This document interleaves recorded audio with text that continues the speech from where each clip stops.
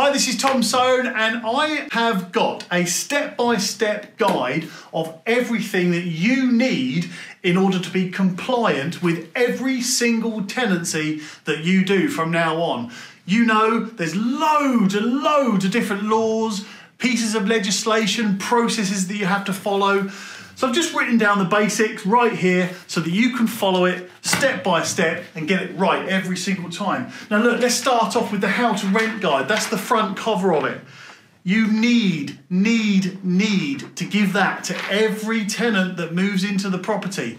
And they have to confirm that they've received it. If you don't give them that, you can't kick them out. Simple, that's number one.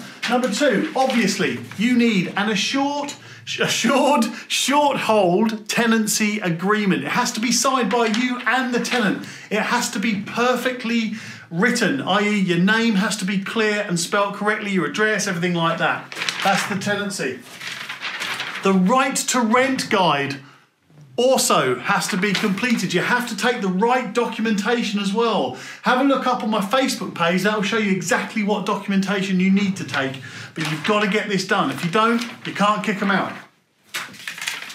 Energy performance certificate. This is something new, modern, fancy, fabulous, whatever you want to call it. But this shows the tenant what the current energy performance rating is. So that means they can see roughly what their energy bills are going to be. It's really helpful for them, but also it's legal. So landlords, you've got to do it.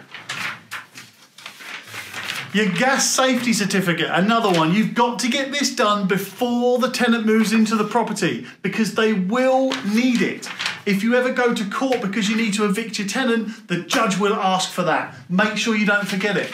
The way we do it here is we write this little checklist which has everything in there that shows you step by step that you can tick off once it's done. If you get the tenant to sign to say that they've received everything on that list, then there can't be an argument, can there? And lastly, I just want to make sure people aren't messing this up because this is so important.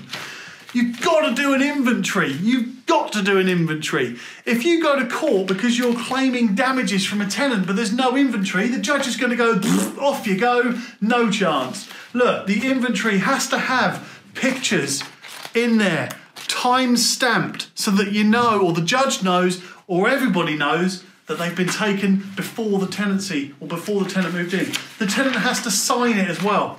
Once you've got that, there can be no argument about any damages that tenants caused. So remember that. Rewind this video, play it again, write it down. Or if you want me to send all of these documents to you, drop me an email, tom@tomsoane.com, or pop a message through Facebook, and hopefully this helps you get the tenancy right every single time so that you're protected and your tenants are protected too. Good luck. First time? Yeah!